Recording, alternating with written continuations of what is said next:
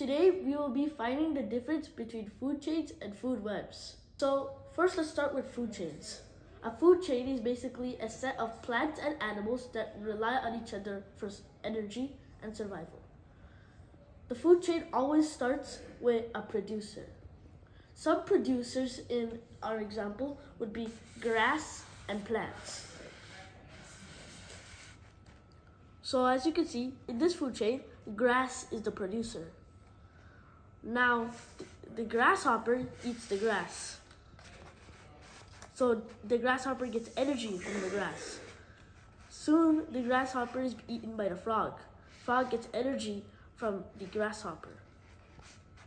And then the snake eats the frog to get energy. And the snake is eaten by a hawk, so the hawk can get energy. Then the hawk dies and the decomposers eat on it. Then it turns into nutrients, so it goes back around. And the grass gets the nutrients from the ground so that it can grow, which then gets energy, which is then given to the grasshopper. And this keeps on going forever. This chain of energy passing through is called a food chain. During this process, the energy always gets lost. Now we'll move on to food webs. A food web is basically multiple food chains combined together.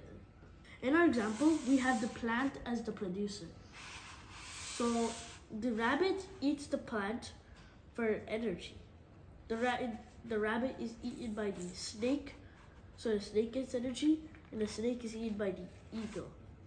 So the eagle dies, and then all the decomposers eat on the eagle, and then that turns into nutrients for the plant. Now, here's another food chain. The rat eats the plant. The rat is eaten by the snake, which is eaten by the hawk.